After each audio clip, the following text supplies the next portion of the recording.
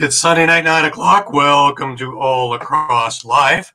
I'm Gary Groob in Toronto, and with me, as always, I have Shawn Slaght over in Moose Jaw. Shawn, how are you? Doing pretty good, thanks, Gary. And I have Muffler Mike over in Connecticut. Mike, how you doing? I'm doing good. Happy Easter. Happy Easter to everybody. Easter, yeah. Oh, wait, we have props, baby. We have props. As always, there's graphics. There you go. Yep. Happy Easter. I'm my chocolate Easter bunny. But not a crazy week, guys, but a lot of different things going on. A lot of behind-the-scenes things going on. A lot of questions to be answered going forward with some. And another clinch. So we got plenty of things to go. But first, let's get the ball rolling, shall we?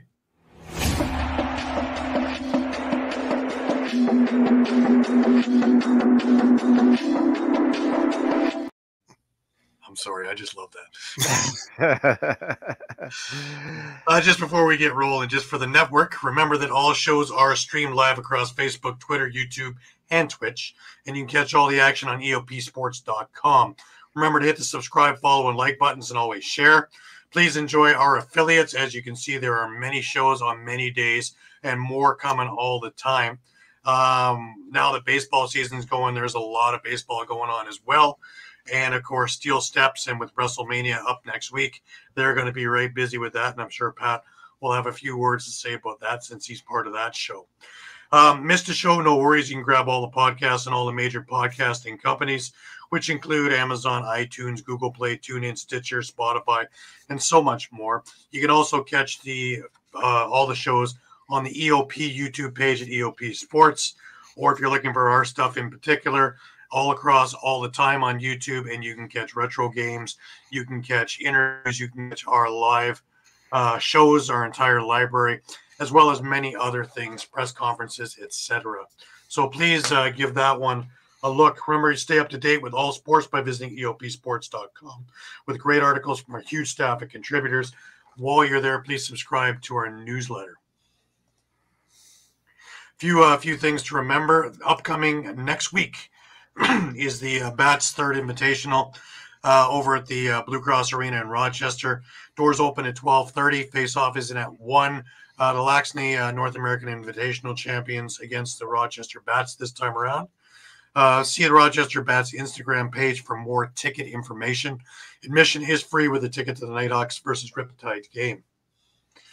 Also, and this is coming up a lot faster than we think, over in July, the 6th to be exact, is the third annual McDougall fundraiser. The Junior A game is 3 p.m. The Celebrity game, which you do not want to miss, is at 6 p.m.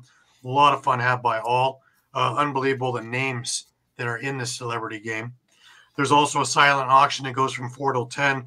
Beer garden, live music. This is the place you want to be. I think admission is like $10. It's nothing for everything that's going to go on in there. So by all means, please keep that in mind. Put that in your calendars. If you're anywhere in the Ontario area and can get to the Rock facility, by all means, state-of-the-art facility as well. I found a picture down in yesteryear, guys. I keep mentioning that I have a connection and kind of live vicariously through Josh Dawick, doing great as he has been for the last couple of years with the Toronto Rock. And this little thing popped up on my memories from about 9 or 10 years ago. A young Josh Dawick over in the crowd with a guy who was pretending to be Mick Foley. If I was missing an ear, I think that would be just about right. But yeah, so that goes back a long way. So from where he was sitting beside us to now us cheering for him is a lot of fun. And his one brother's already been drafted. His other brother's going to be joining up junior soon. So pretty soon it'll be like the Stastnys. It'll be Dawick from Dawick and Dawick over in Rockland, Rock City to be exact. So just one bit of news. The Shamrocks signed their goalies.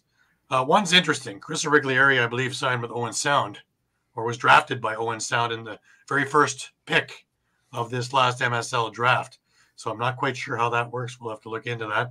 And Cam Dunkerley. So they've got a pretty good tandem there for summertime over in Victoria.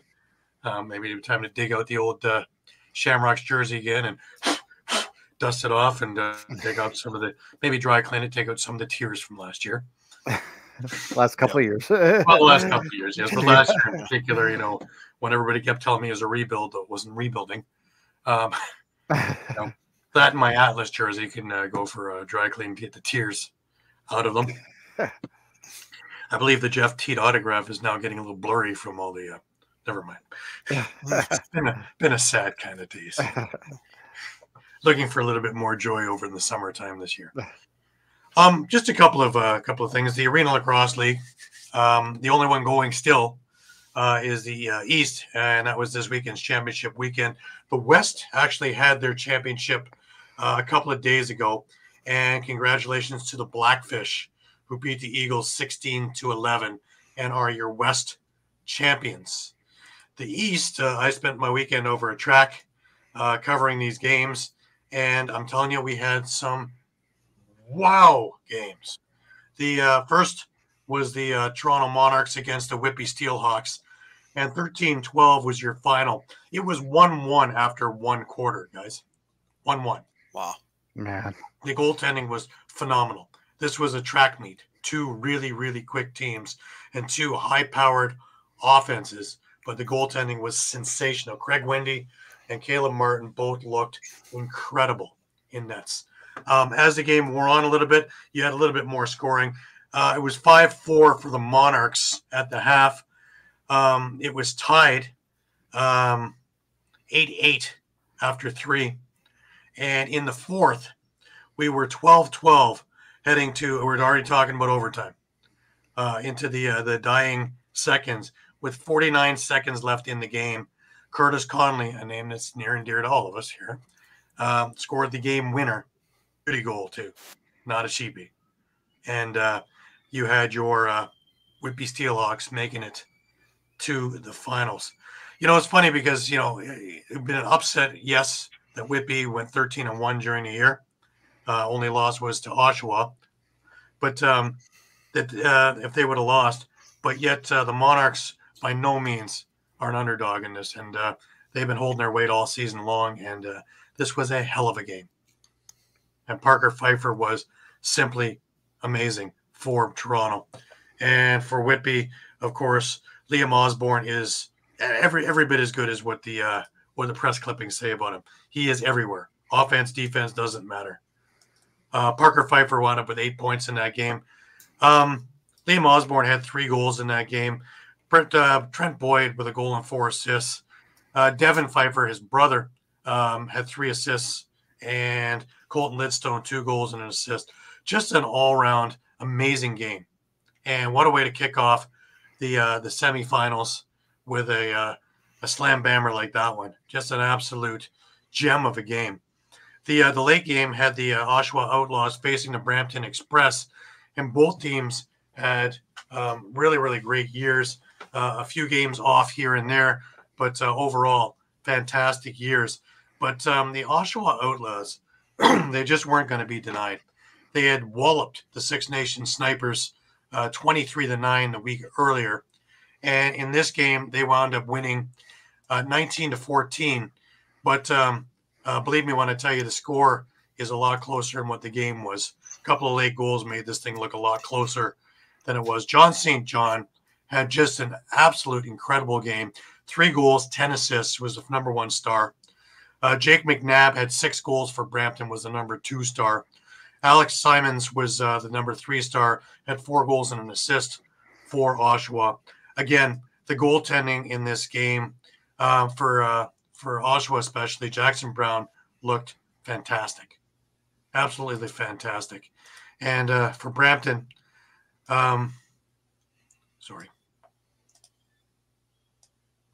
For Brampton, it was Lucas Nagy who had the majority of it. Cole Martin came in for a little bit at the end. But a little rougher of a day, but, it was a great game. 2 great teams. And, man, it was a rough game. This one was a slobber knocker, so to speak. So you had this afternoon the Oshawa Outlaws facing the Whitby Steelhawks for all the marbles. And, man, we're saying in the press box before the game, really doesn't matter who wins. Just looking for a good game. And that's exactly what we got. Was it just a spectacular game with lead changes continual? There was no bigger than a 2-goal lead in the first half, which finished 8-6 for the Steelhawks. But by the fourth quarter, the beginning of the fourth quarter, we had a 10-10 tie 5 minutes in. So with 10 minutes to go, we're tied 10-10. Just spectacular. And this was a track meet. Back, forth, up, down, shots galore, lots of great plays. But again, Jackson Brown, Caleb Martin, obviously the right choices from the coaches to be in net because they both were sensational. So much so that 2 of the 3 stars were them. The number 1 star was Liam Osborne. I'll get to him in a minute. Whitby put together a 3-goal run in the last 6 minutes of the game to get up 13-10. Oshawa tried to fight back. They made it 14-12, scoring their last goal with 2 seconds left, but it was a little too late. And the Whitby Steelhawks are your champions for 2023-2024.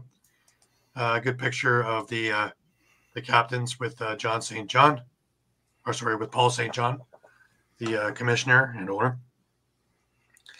And the MVP was Liam Osborne. Just a spectacular game he had. He was literally everywhere. And you can't sing his praises enough. He had 5 goals, 1 assist in this game. The other one that stood out for me was Colton Lidstone. He only had 1 goal, but he had 7 assists on the Whitby squad. For Oshawa, Gareth Hay brought it. My God, did he have a game. 4 goals, 4 assists. John St. John with a goal, 4 assists. Josh Gilray with some incredible crease dive goals. 3 goals, 1 assist. Alex Simons, 2 goals and 2 assists. But it was just an absolute spectacular game. The crowd went nuts.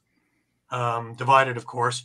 But both from Durham region, 2 teams out there just showing their moxie. And I'm telling you guys, the Arena Lacrosse League looks to be expanding. It is that much of a big deal.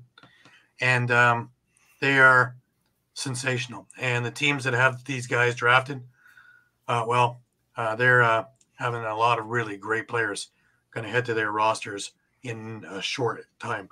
Parker Pfeiffer with Colorado, that's a steal. That's an absolute steal. He's going to be a star there for years if he can stay healthy.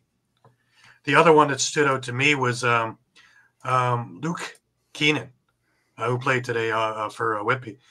He was placed on the active roster for Georgia the other day. So expect the Swarm to get a little bit of a shot of adrenaline, shall we say. But just a spectacular weekend, done to the nines by the ALL. I have a whole mass of pictures from those games, as well as I have the recap up on our sites from today's game. Lots of great stuff, even the champion celebration. So, great stuff, guys? Awesome. Yeah, Another year of ALL in the books. They were talking about even starting earlier next year, and that all depends on expansion and where they're going and how they're doing it. So a little too early to tell now, just at the end of the year, but that was the rumblings on the wall.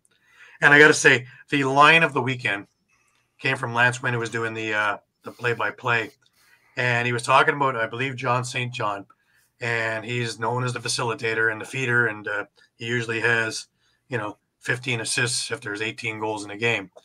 And, his line was simply, he should be working for UNICEF because he's feeding the world. That's a good one. That was brilliant. Absolutely brilliant. Yeah, it stopped me right where I was at. I was actually standing beside him in the loft there in the press gallery, and I just stopped and looked. That was just awesome. Anyways, let's move over to some milestones. First off is the Albany Firewolves through no help of their own, clinched. But they are now the third team to clinch a playoff spot. This would have come anyways this week, but I'm sure. But it's in the books. So now I'm curious, the game I'm going to next week in Albany, this could be the practice squads playing each other. Really. Don't want to hurt anybody, do we? True. Yeah. A few milestones. Teddy Cordingley with his 300th Bandit game as their equipment manager. Pretty amazing. That's a long time, guys. Yeah. Long time to be with the team. Mm-hmm. Ryan Benesh. He surpasses Dan Dawson for fourth all-time in NLL history in goals with 552 career goals. Kevin Crowley has hit the 500 assist mark. That's spectacular. And Ryan Dilks with 300 caused turnovers. Now, my guest on the other show this week was Kyle Rubish, who was the caused turnover king, and is still ahead of him by about 130 or so. Amazing just to see those kind of numbers where, you're talking about 2 or 3, maybe 5 caused turnovers in a game. Just to see the sheer amplified number of that is just astounding in my eyes. A little bit out of date because this was from last week's game, and Withers had another game this week to bolster it. But he passed a single season record for loose balls, which at that point was 249. It's probably around 280 now, knowing him. And that about takes care of all the milestones for the week. While we're waiting for our wings nest to begin, let's take a look at our pick'ems, shall we? It's a good week for most of us.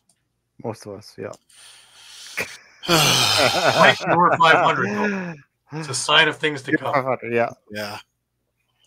But this puts us in around just over 60% for all of us for the year. So not bad, guys. Not bad. I wouldn't be betting my mortgage on it, but hey, 6 out of 10 is not bad. Pretty good. Yep. In baseball, if you get 3 out of 10, they put you in a Hall of Fame. Anyways, let's get to some of these NLL games. Why don't we get to the ones that aren't with Philadelphia first and wait for Pat, who should be joining us anytime. And if he didn't, then we'll go ahead with him. But the first game I want to go to is Rochester and Halifax. So basically, it's Rochester Old versus Rochester New. Jameson and Thebe each net hat tricks to lead the Thunderbirds to a big road win. Benesh moves to 4th all-time in the goals list, as we've already discussed. Why don't we take a look at the highlights, and then we'll come back with the game. Barring a power play goal by the Thunderbirds. Here comes Smith driving in. He shoots and misses, follows up. He scores! Traded away John Grant Jr., which people went nuts over and said, "You crazy? You're getting rid of John Grant Jr. for Cody Jamieson?" And Dawson Thede buries one with 7.1 to go. Fields still has it. Backing his way in. Driving. Still has it. Scores! There's no stopping number 10.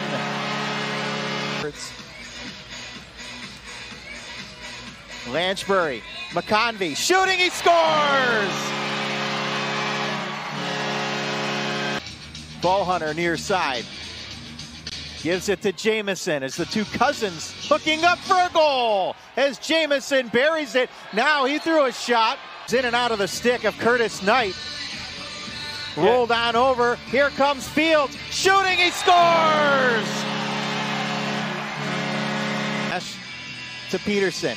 Shanks gives it across to Thede. Now Benesh up top. Shooting. He scores! Ryan Benesh is now tied with Dan Dawson for 4th all-time. And flips it over to Thede, who gives it up top now to Benesh. To Thede, shooting, he scores. He went low on Hutchcraft. It's Colorado after having a really productive first half like they did tonight. And that shot by Peterson gets past Hutchcraft, and it's 8-6. Some opportunities to pass off, but opted to take the shot, and he had a good-looking shot, but Warren Hill turned it away. And Peterson comes back and buries it for the Thunderbirds. And I'm sure Turner Evans is glad to finally get that elusive goal he's been waiting for. And that shot by Jamison goes by Buchan. It's 10-7. To Woods. Woods eyeing up the defense. Gets free. Shooting. He scores. Hill so far tonight. Fed over now to Fields. To Lanchbury. Down low. The shot. He scores. As Smith buries it. Jamison gives it near side to Theed. Theed down low. Benesh scores. Ryan Benesh has now passed Dan Dawson for 4th all-time in goals in NLL history. And there you go. Found it funny that they're talking about they're going nuts over trading John Grant for Cody Jamison. I happen to have John Grant's All-Star jersey on from 2008 over in Edmonton. Just a comment from Ryan McMichael. Hit her home quick. Yeah. Yes, it did. I didn't have any celebrations or any other things to do, so off I went. Congratulations on a great season, Ryan. Oshawa looked great today. And a couple of bounces one way or the other, and we're talking about the great Oshawa win. By the way, both teams were vying to be the first team in the Arena Lacrosse League to win a second championship. Both had won one to this point. Huh? So Whitby is the first one in ALL history to win 2. So, and I'm sure Oshawa is salivating to get back at it and go for it for the next season. And if they can keep the team together, and a lot of them will be there again, they're going to be a viable force. Anyways, let's get on to the Halifax-Rochester game. 6-6 at the half. And only one team really came out second half. Yeah, Rochester struggled. You know, they allowed, you know, Halifax to kind of have their way, especially on the power play. And one of the things that stands out to me, Halifax took just 43 shots for the game. So they were nearly shooting at a, 30-ish% clip efficiency. So that's a little tough to swallow if you're Rochester, especially since, well, they even pulled Riley Hutchcraft, right? Yeah. Doug Buchan, played over a small. Yeah, played a small chunk of time, and I think he allowed 3 goals on 10 shots. So, yeah, that's right. But he played 20 minutes, 19:30 to be exact. Yeah. So he played a third of the game. So I don't know. Like it's hit and miss over there. But I don't think that giving up 12 goals is like the end of the world. It's a firepower team that can only score 9. Is where my head is a little bit woozy. That's more of the concern. Yeah, a week after scoring 7 against Colorado, and well, yeah, 2 bad weeks after absolutely obliterating teams for the last couple of weeks beforehand, and now all of a sudden they can't, with an OnStar system, they can't find the net. Yeah, and I know the standings. Absolutely, he'll make some huge saves in this game. But again, I'm just perplexed a little bit at how quickly the Rochester scoring went, and as quickly as it goes away from the back. Yeah, and what's the answer? I mean, one of the most inconsistent. I don't really have an explanation for that. Yeah. One thing I was going to say, just standings wise, if you look at the website right now, it shows.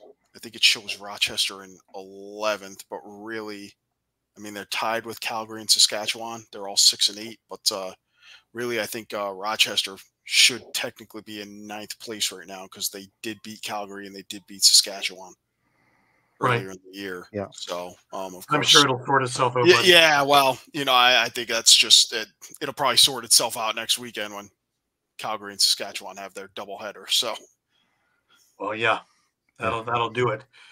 But yeah, it's just again, I can't figure it out, and I can't blame the goaltending on this one, even though he's the one who got pulled. That's not the reason. So, No, I don't know. I'm just looking at someone like Ryan Lanchberry. Are you maybe looking for a little bit more production out of a guy like him with only 1 goal and 3 assists? I mean, I mean, you could go across the board, right? But Yeah, well, yeah. exactly. Curtis Knight only had a goal. Thomas Yeah. McConkey, who's been lighting it up all year, had a pair of goals. Ryan Smith, who was your go-to, only had 2 goals. You know, yeah, there's nobody in the lineup who got more than 2 that's the goals. thing. You really could go across the board and say, yeah. You know, Kyle Waters, for a big guy, was almost invisible last night. That's the problem. That firepower is there, so I don't know what the answer is either. Yeah. Yeah, you know, because it seems they go at, you know, they feed off each other both ways.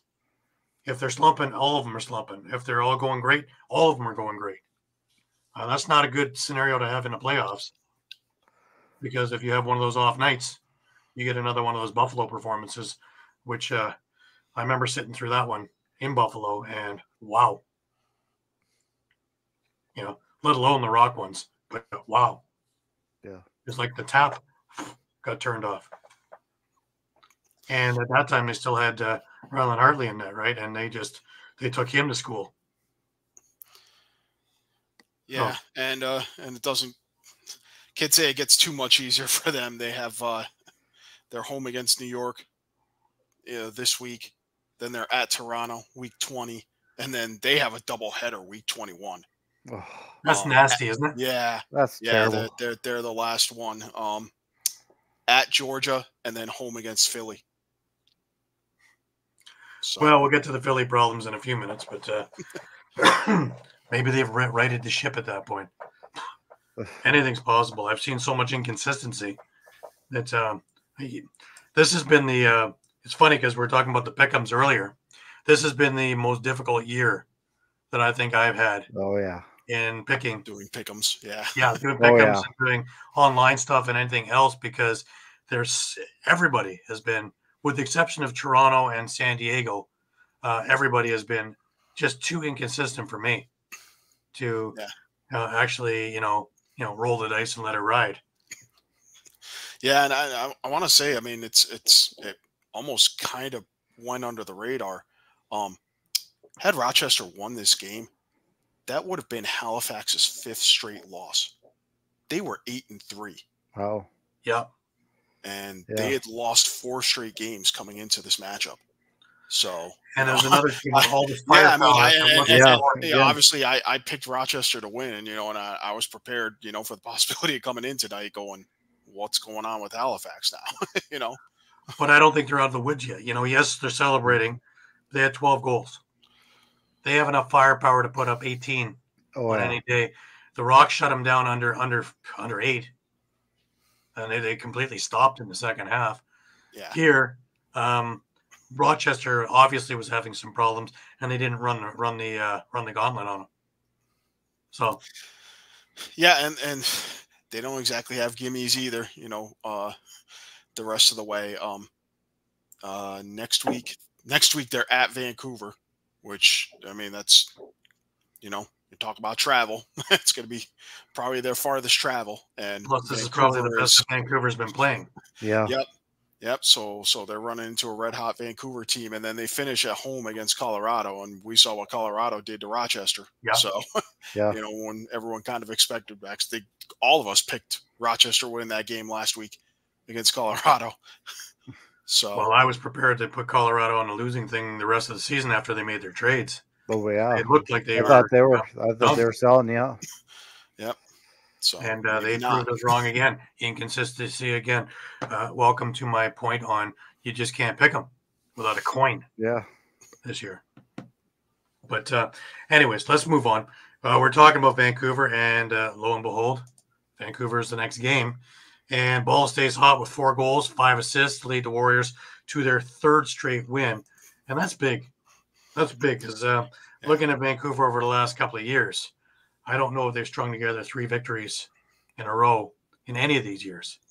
So 3 and 4 of the last 5 too. So yeah. So look out. They're knocking to try and make some noise come playoff time, but it's a long road. Yeah, and they're only, we just talked about Calgary, Saskatchewan, Rochester all at 6 and 8. They're 6 and 9 now, so they're only a half game back, and we're talking 9th, 10th, 11th at the 12th place. So just outside of a playoff spot. Yeah. Yeah, it's pretty insane. It reminds me of a couple of years back when even in the divisional thing, when nothing was set until the very last game a couple of years ago. Yeah, And yeah, that was East awesome division. divisions, but it was That East division at the time East was division and nothing. brutal. You could have been 4th or 1st, depending on what happened in that last week. So it was bizarre. Anyways, let's have a look at the highlights, and then we'll come back. He was a little dinged up in practice and unfortunately unable to go here tonight. Long bomb, Connor Kirst in transition, he scores! Along with Reed Bowering. Yeah, there's the third-headed monster of that young decor is Look Keegan out, Ball. Ball scores for Vancouver on the backside. Yeah, we'll get back to Bowering. That was, after watching 5 replays, that was a nuts shot right there. That thing hit every piece of and of iron. course that one goes in for Greer. A why not attempt. Remember last year in Vegas's first ever franchise win, as Ball bounces one in, short-handed goal for Keegan Ball. And King has been inactive, for the season, grieving and mourning her loss, and it's so great to see King back, and he scores! Marshall King! It's on this man advantage that now has just under 3 minutes to go in it. Jackson weaving back and forth, and he sneaks it in!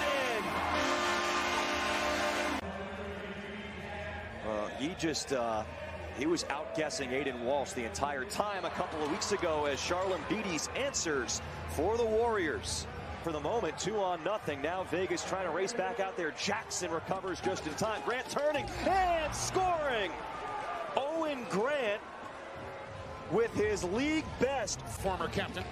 25 years old. He was taken 2nd overall the 2020 draft. As Ball snipes another. Oh, that almost knocked you over, that sniper did. It is heated up along with the rest of this Vancouver team. Winners of 3 of their last 4. And another one poured in. Charlon Beatties takes one this time, and this is one of those runs. It's been a good thing for Willman just to focus on playing good defense. He took the lion's share of the faceoffs earlier. As Ball catch and shoot. It is nylon for Keegan Ball. He's up to a 6-point day. Was a reset there. Back to Charlon Beatties. He misses upstairs again. One more chance, and it was too many. Crowley scores finally for Vancouver. They're looking for their 4th win in 5 tries. Today as Reinhold picks it off, and look who's ahead of the pack. It is Kirst. He scores! Another transition goal for Kirst. Some of these offensive options, though, of late have really come on, and one of them is Killen. And a 3-goal differential still. Charlon Beatties adds on for Vancouver, and he scores his 3rd. 6 points now for Adam Charlon Beatties. Well, fairly even game if you take out the second quarter. Yeah, this is Keegan the Ball Kripalowski effect, right? Keegan Ball and Adam Charlon and Beatties go wild, cover 5 of the 7 goals, and this game is, for all intents and purposes, over by the half. And kudos to Vancouver's defense, also Vegas for that matter, but Vancouver held them to really nothing. They never really got moving at any clip. They never got on a run of more than 2 goals. And again, that's the Milwaukee, Yeah, that's the Milwaukee effect, right? Yeah. That's right. We're seeing that change in culture, I think. Well, guys are believing. Yeah. Now they're playing with confidence. We're going to get to that word confidence when we talk about Philadelphia in a little bit. But the confidence is going in the other direction over in Vancouver. So now they're not afraid to make plays. They're not afraid to get out there. Paul Day said it, and he'll say it in the press conference that we have with him. When a team is not confident, they're afraid to make plays, which means they're not playing. And then stupid things happen. And, well, testament to it. But you can also take a look at Vancouver's early season and them being tentative or not doing things or assignments, and you see what happens. Now they're playing with confidence, and their transition game is 100% better. The goaltending is strong because the rest of the team has confidence in him, and now their offense is rolling as well. And the guys who are supposed to be scoring are scoring. The guys who are supposed to be leading are leading. You have a number of leaders in there. We were talking about that earlier in the year. With those guys and those names, will the leaders step up? Well, it certainly looks like they did. Yep. That's a great point about the goaltending. Sorry, I was going to say that's a great point about the goaltending in Vancouver because, I mean, what a story with Aiden Walsh. I mean, there's a lot of question marks winning the season. Brought in Aaron Bold to be kind of that mentor to him. Figured kind of Aaron Bold was going to be that goaltender and he would just kind of sit back, and he's now proven that he can play in this league.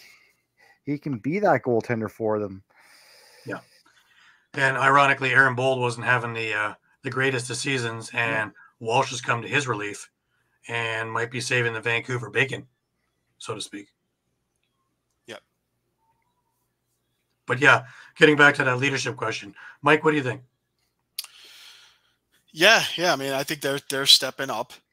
Like you said, a lot of big name guys, and I think it was just a matter of, hey, we need to be mad as hell and not take it anymore.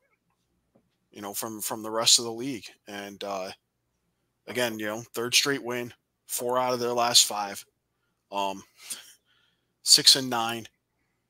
But I kind of said it in my pick 'em. I said, as long as that loss column remains at 9, I think they have a legit shot at the playoffs.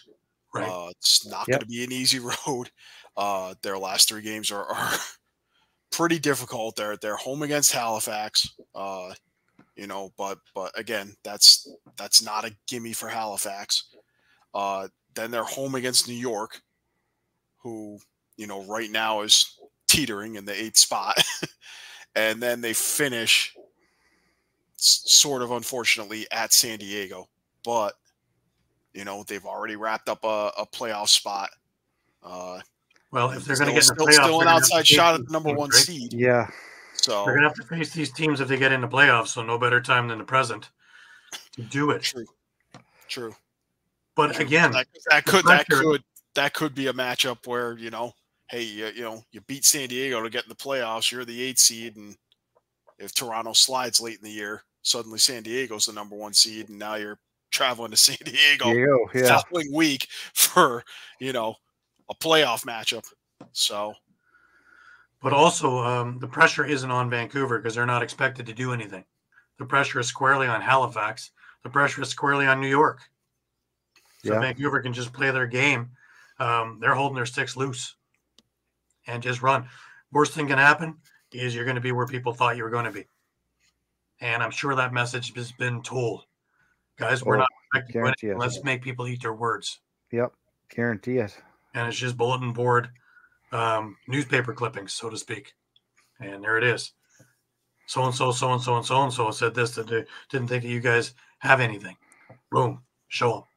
Now we got them right where we want them, right? Pretty much. Yep. Pretty much. Yeah, and I mean, scared of Vancouver now, not the other way around.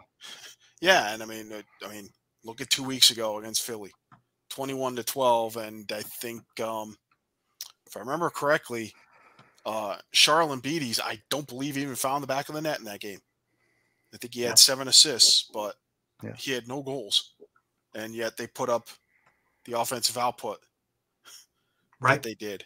So, maybe that, a little bit of that maybe comes with confidence too, knowing that, hey, I've got teammates that can pick me up, that if I'm not the one finding the back of the net, I've got teammates that I know will, and I have confidence in.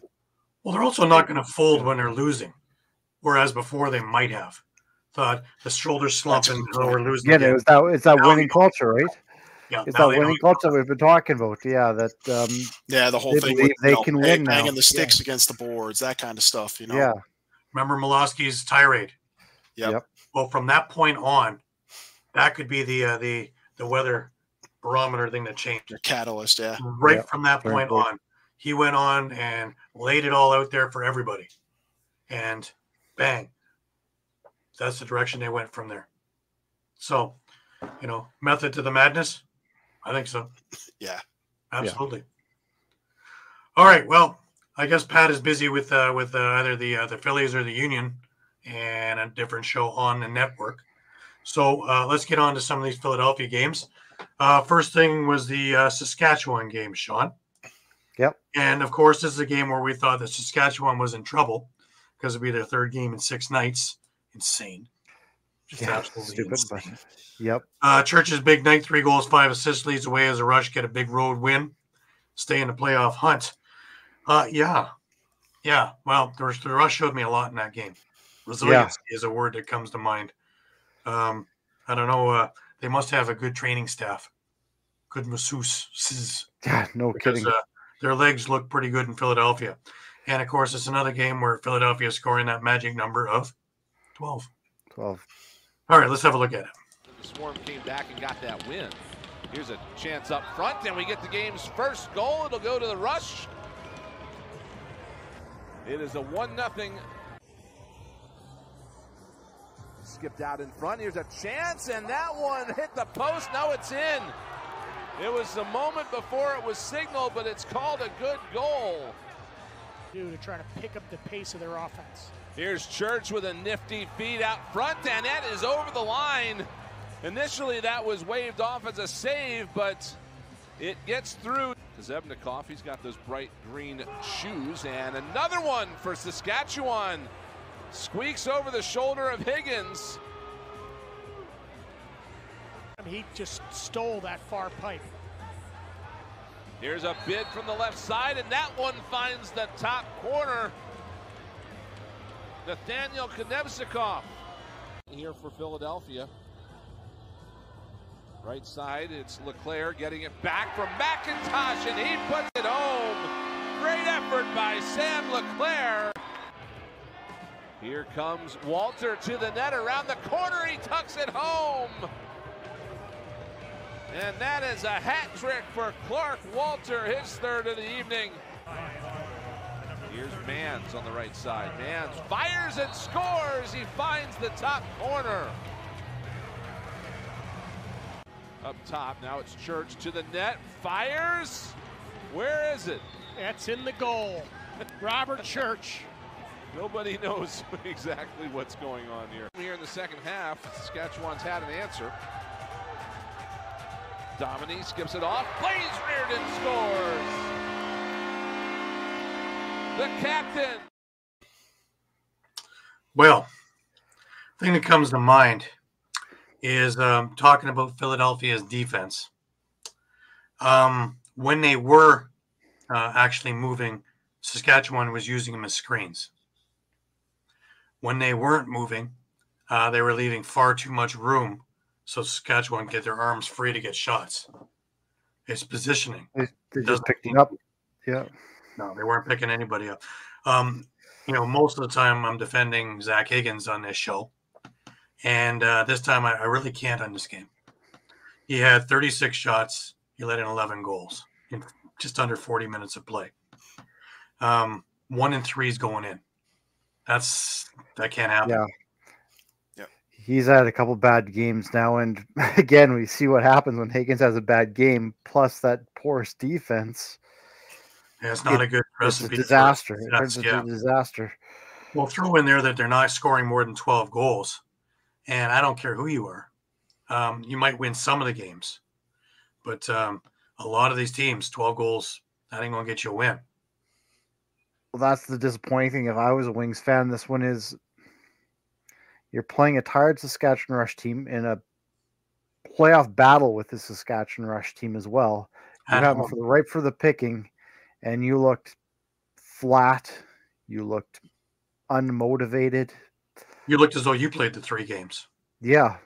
I don't want to use the word quit. I don't know whether they I don't quit think they necessarily, have. but I don't think it's that. I just do think that they need maybe a fresh set of eyes, a new idea. They need something. Something needs to be shook up in there because they're floundering, and they just are. You can see it in their body language. Is they're up and then they're down. They're not making it all the way to where their assignments are.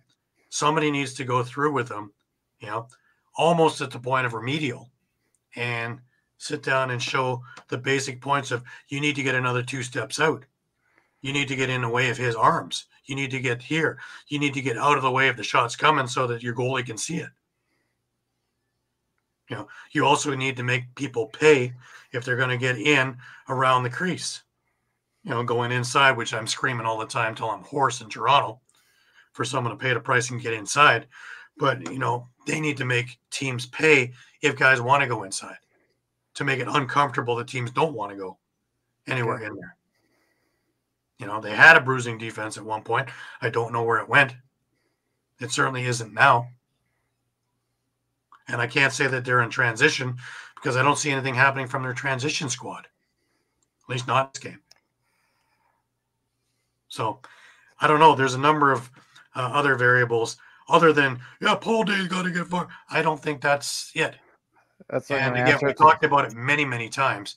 If you're going to get rid of Paul Day now, who's stepping in? Nobody. So you're going to have just a cardboard cutout of a former coach, maybe a cardboard cutout of a Resch, Tony Resch. Yeah, I know we haven't talked about it on air, but sometimes you need that player to stand up in the locker room, not necessarily a coach.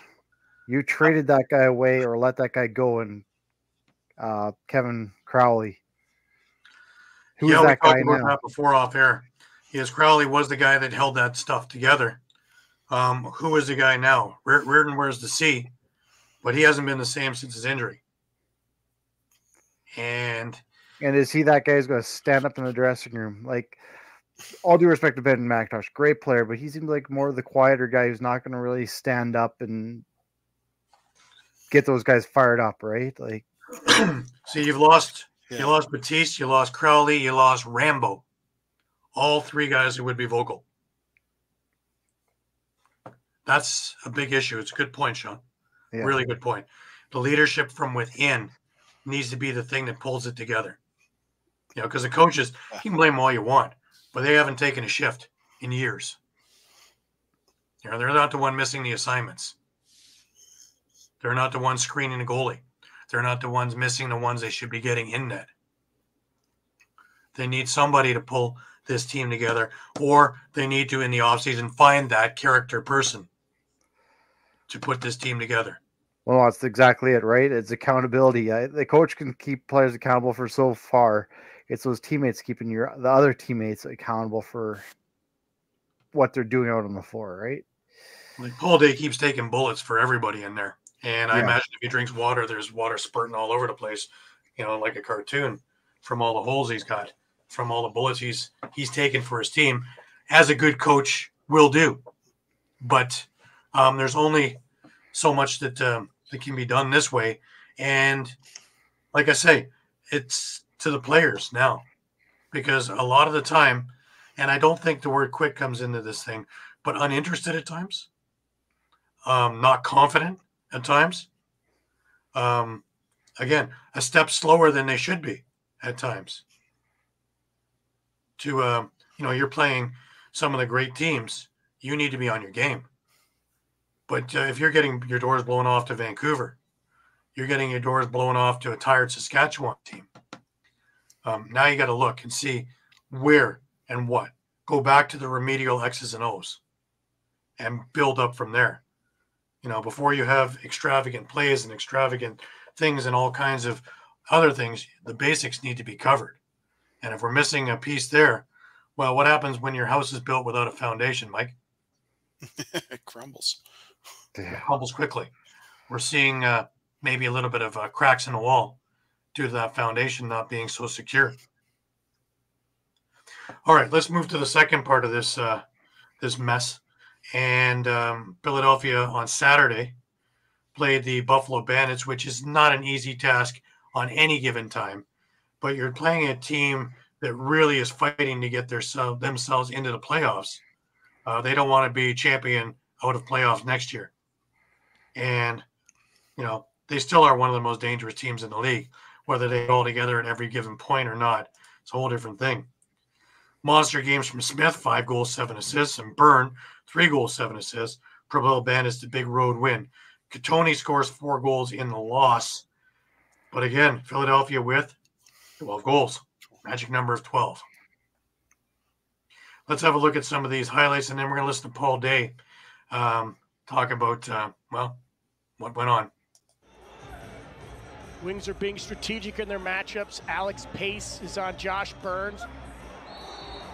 And that one tucked home from an impossible angle by Josh Byrne. He comes across the crease, and you win, you kind of lose a little bit of an edge. That's what might be happening this season with the Bandits. You just are not making that extra play. But the Wings do right there. Mitch Jones, goal. That's a great diving effort by Mitch Jones as he's able to tuck it over the shoulder of Vince. They're all running about 6'5", 230. Paul Dawson is a recent pickup on defense, number 6 for the Bandits, 6'5", 240. Zach Belter, 6'5", 230. What a goal there by Buchanan as he goes behind the back.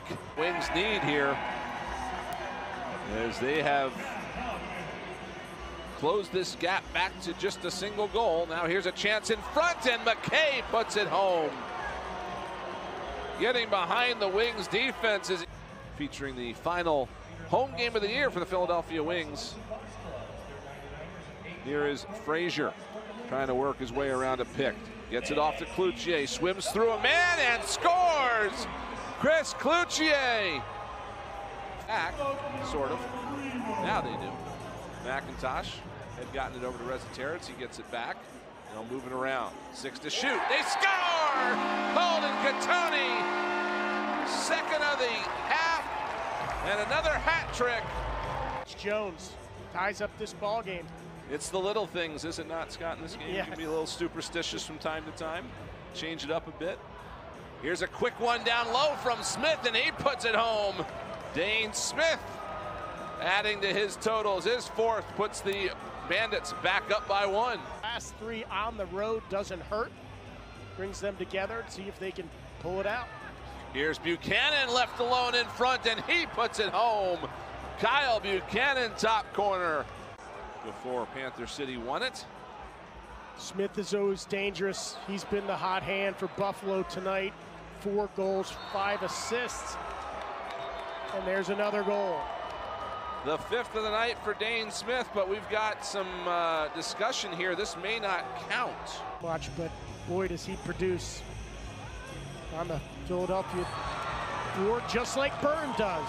And there's another assist for Smith on a pretty goal by Josh Byrne as he falls to the turf, fires one along the floor, and it gets by Higgins.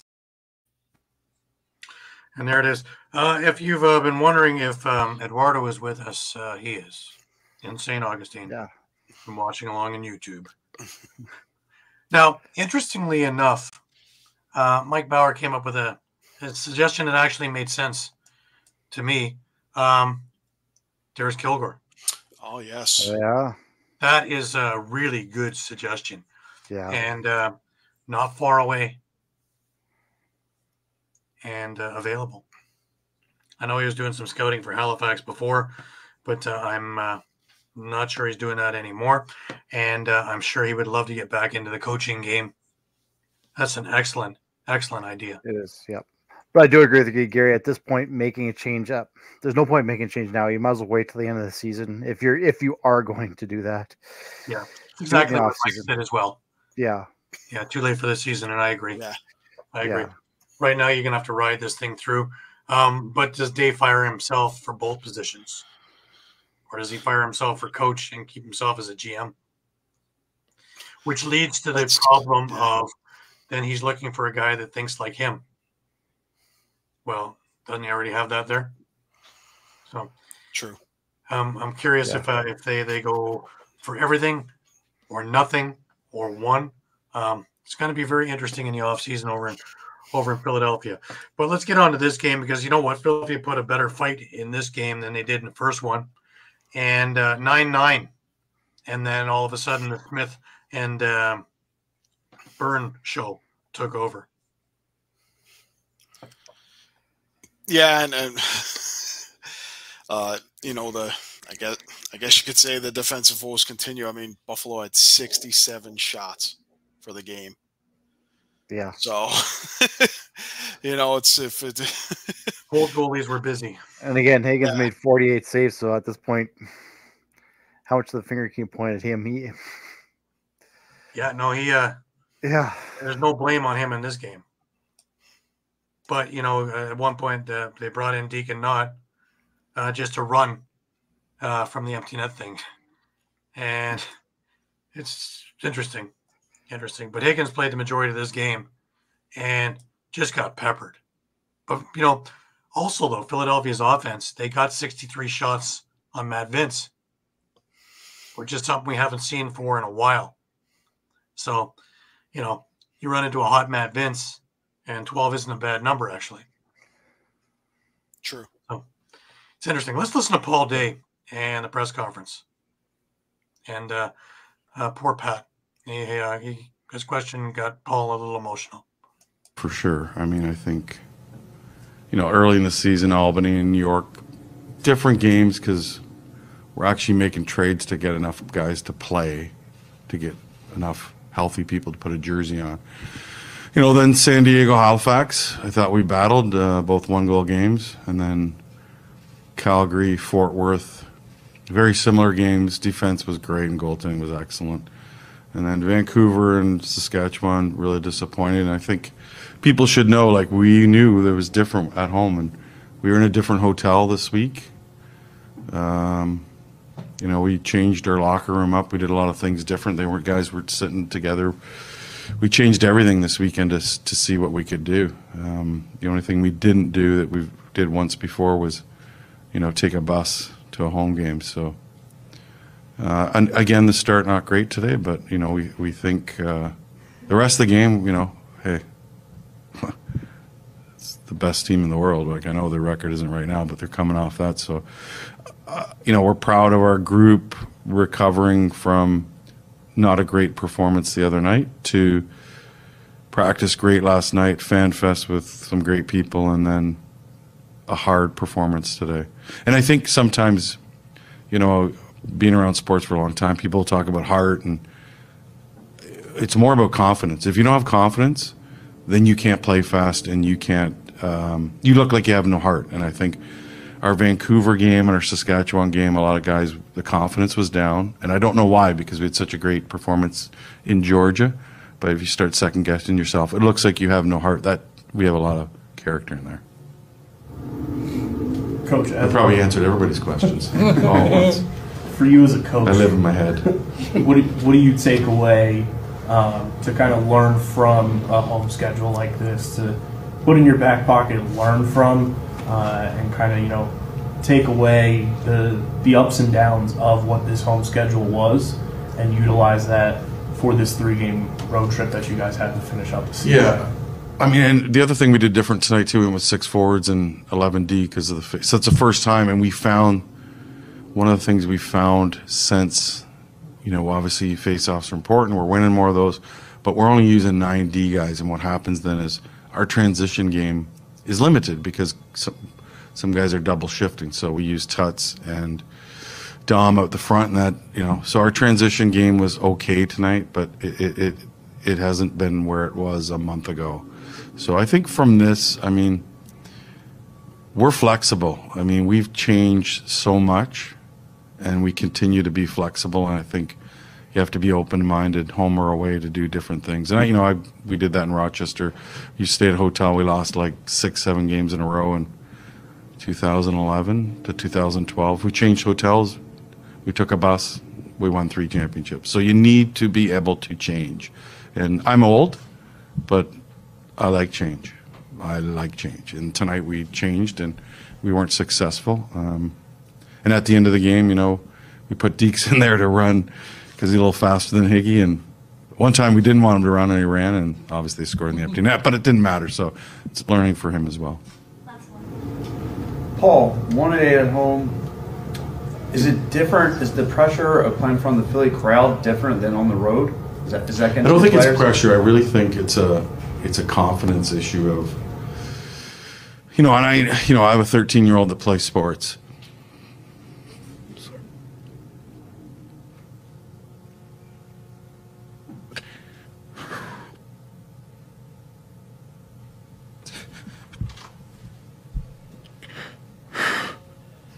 You want to win so bad here, but then you're worried about making mistakes. I was an athlete, I know that, so that's...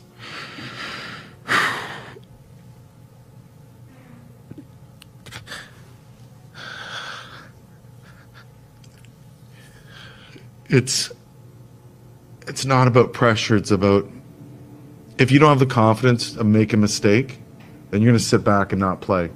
And that's what I found for 3 games in a row. Not tonight, games before that. So,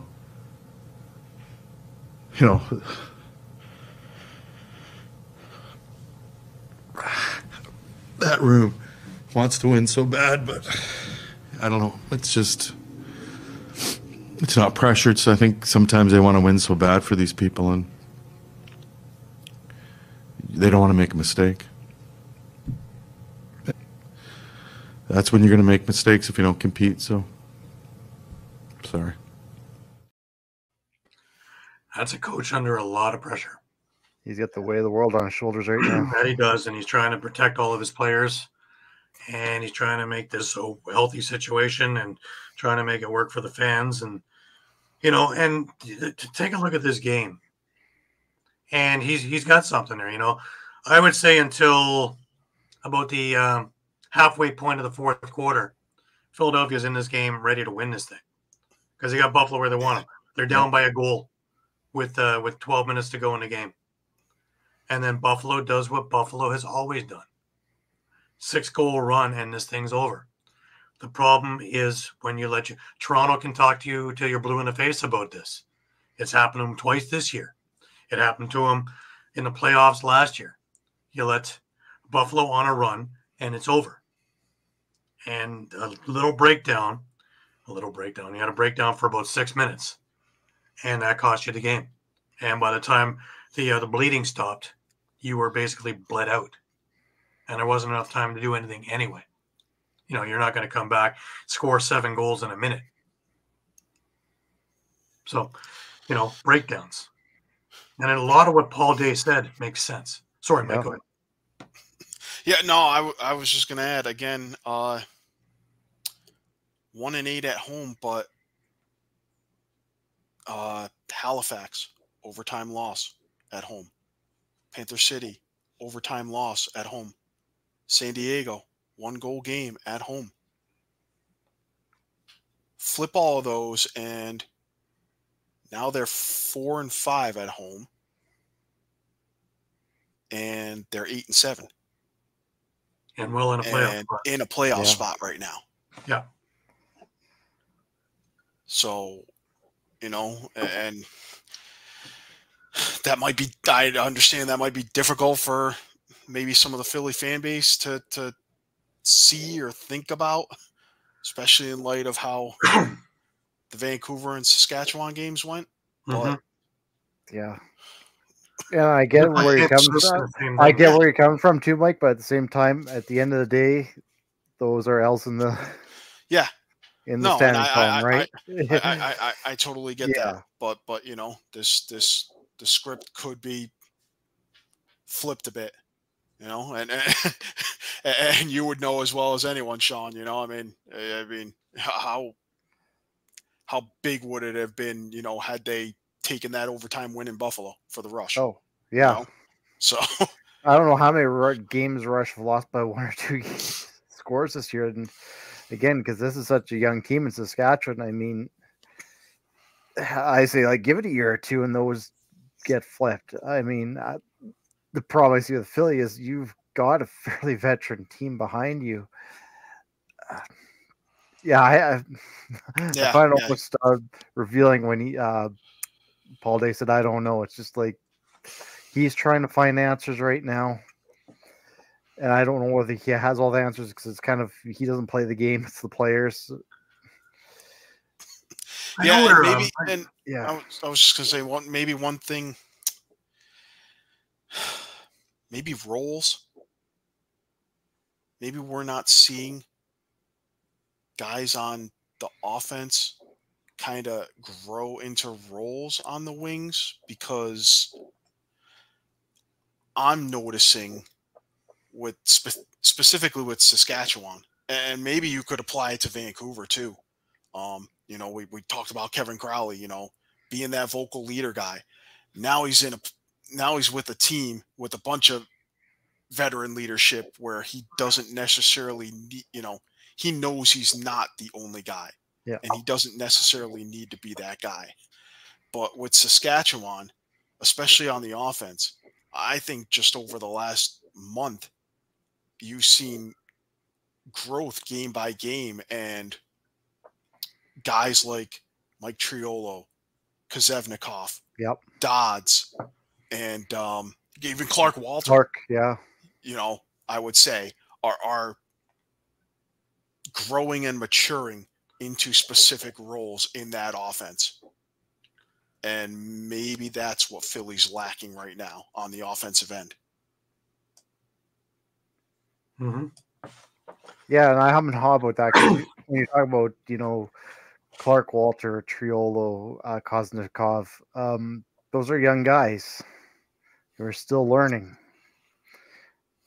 In Philly, you're talking about Mitch Jones, Joris Terrace, Ben McIntosh, Tate Katoni, Holden Katoni, Blaze Reardon. These guys are veterans. Yeah. No, it's a good point.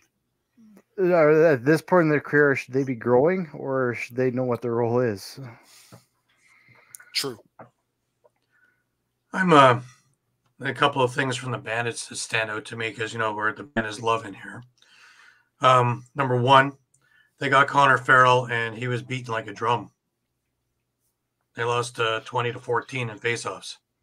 Yeah, I did notice that. That certainly is a bit concerning. The Panther City loss, he lost the big ones. So that may not be the answer for him. The other thing that stood out a lot was with all the firepower. If you take Smith and Byrne out of this, it's an L. The other thing, of course, now Stephen Orleman's the backup because Devlin Shanahan's on the holdout list, which doesn't make any sense to me either. Does that mean the writing's on the wall for him? And Stephen Orleman will be your new backup or your goalie of the future? That's not the answer in my eyes for Buffalo. Yeah. Yeah. I don't know. Maybe wait. I guess the best thing I'd say with that is wait another summer, see how Shanahan does, and I mean, I assume he's back with Nanaimo again, right, in the summer. Yeah. So, but you know, that's got me thinking. You know what? That's almost interesting. Whether maybe Devlin needs to spend maybe a season in ALL, just develop a little bit more. Possibly, because who knows if he's the starter in Nanaimo? Isn't there backup Justin Getty? I believe now? so. Yeah. Mm-hmm. So, you know, there's possibility he may not be the starter in Nanaimo either. So, that would definitely be telling. Yeah, I mean, what we've seen out of Devlin when he did play when Vince was hurt. Or are they waiting for Evan Konstantinopoulos to mature and just holding on? Yeah, but I mean, I guess how's on the practice squad, right? So they are watching. Yeah. I mean, I would just ask, how's that any different than Shanahan, or you know, for that matter, you know, Deacon Knott in Philly. So, you know, I mean, they're pretty much well, we know at this point they're pretty much rolling the dice on Deacon not, kind of, growing into, growing into the next big thing, I mean, San Diego's rolling the same dice with Chris Origlieri, and right now it's working. Yeah, and unfortunately, both with Knott and Shanahan. I mean, Knott's in a little bit of a bad situation, unfortunately. But even with Shanahan, when we saw him when Matt Vince was hurt, he didn't look great. Hey, Guido. Just back from Philly. Wow. Kind of a rough one for you over the last couple of days. We're just talking about that and solutions for what ails them. If you have any suggestions, we're all ears. But I agree. But there's a number of teams. I remember talking with Craig Wendy about this a couple of weeks ago, and the goaltending situation around the league, once you get through the main starters, isn't great. Yeah, that will take a playoff team and knock them down to ordinary really quickly. Guido chimed in on the weekend. Yep, that pretty much sums it up, I think. Yeah. Still not as bad as the coaching pool situation. I think it's about even, really, because both of them are, thin. Clearing. Thin. Yeah. Thin. So it's just we keep talking about expansion for the league, but if they don't have enough goalies to do it now at starting goalie, that kind of stature, then what's the point of bringing in more teams if you can't fill the net? Yeah. Or the other team will fill it. And you know what? That's a great point. Not to mention expansion level quality of coaches.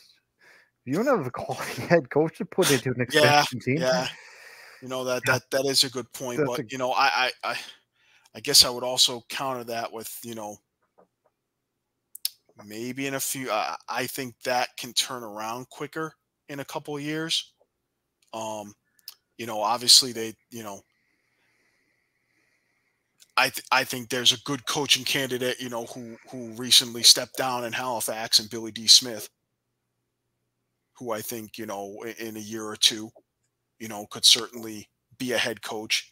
I'd say give Andrew Suter, who's now the defensive coordinator in Halifax, a few years, and he could move up the coaching ranks. The other, who else did I have in mind on this topic? One who, I don't know, maybe his stock has fallen a bit, but Andrew McBride.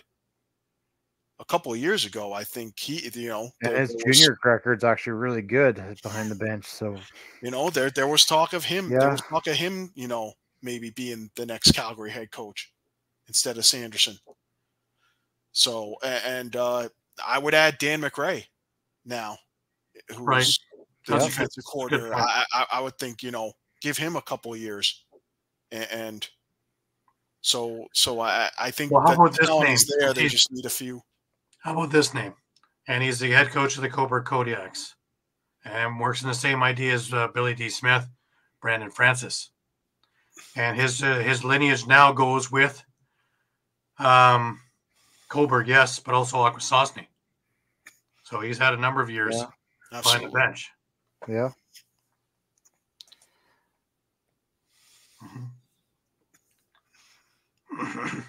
Yeah. Yeah. Yeah, because, to Guido's point, too, is like I mentioned before, not many coaches are taking shifts nowadays. And these guys aren't, they aren't doing their assignments. They're not coming out. They're not blocking shots. They're working as screens. That's something we kind of didn't really discuss, too, is when your defense is struggling like that, it does affect your offense because you're gripping that stick a little bit tighter. You're maybe taking more risks where no high risk, less reward, and you're not going to score just because you're only going up halfway on the floor so you can run back and be part of that defense. Because you're just pushing it to try to kind of keep up with what your defense is doing. True. It's going to be interesting the next couple of weeks. If Philadelphia has a couple more losses, they're going to be calling for heads. And I think they're already. This is Philly we're talking they have about. been for a couple of weeks. You know, we just weren't talking about it a few weeks ago because we were still hearing it from Nighthawks fans at the tail end of their 6-game losing streak. You know, to get rid of Mike. But like that, you know, but again, wrong heads. Yeah, and again, it brings up the same question that we're discussing here. You know, okay, so you fire Mike Hazen, who are you going to get? And we pretty much just went through what is a very thin, on the surface. And when you do it mid-season, you're pretty much looking. And when you're doing it mid-season, you're pretty much looking internally until the off-season. So you might as well just ride it out.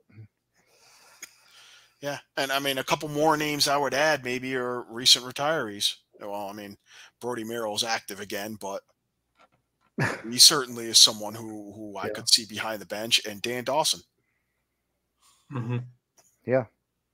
So, but again, they're you need to put them a year or two behind McBride, McRae, Suter, because we're also a year or two behind. Because those guys are coaching right now. Mm-hmm. And the aren't ready for the head coaching job. Yeah, the expectation is that it's going to be a couple of years before they can move up.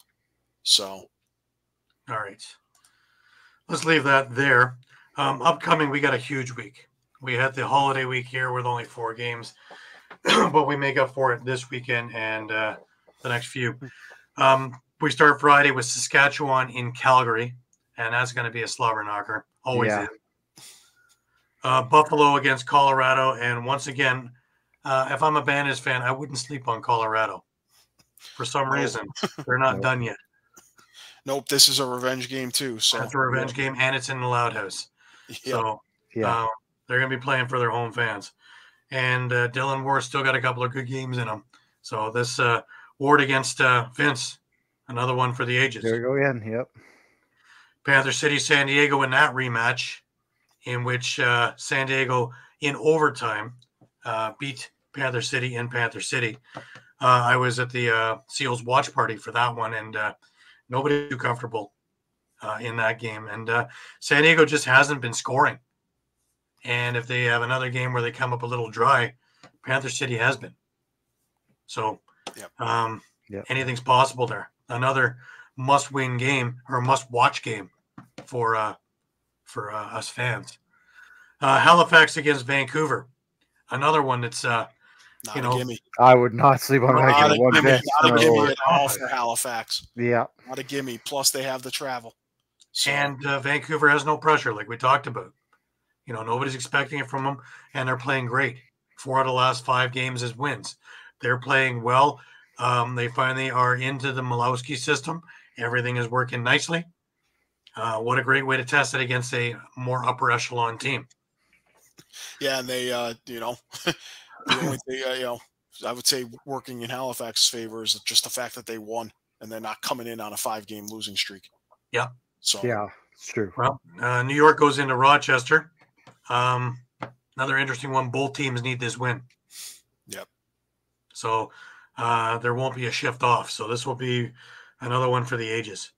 Toronto and Albany, both teams have clinched, but pride and home field advantage throughout the playoffs is what they're playing for there. I'll be at that game. Looking forward to it. My first chance to see MVP Arena live and in color. So looking forward to it. Vegas gets into Georgia. Now, Georgia is riding high. They've had a couple of things, and they just added Keenan into their lineup there. So be curious to see how they use him. That should be a chance to, well, I mean, right now they're the 4th seed, but, a chance to maybe leapfrog Albany if Albany doesn't win. So. Yeah, it gives Albany that much more incentive to win, though. And they're playing a tough Toronto team who's trying to stay ahead of San Diego, who by all intents and purposes would have won the night before. So we'll see how that all plays. We're into Calgary and Saskatchewan part 2.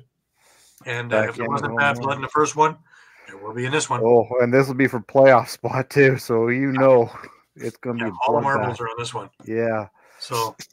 Yeah, and oh boy, if if Vancouver pulls out a win against Halifax and Calgary and Sask split, now you're looking at 3 teams at 7 and 9.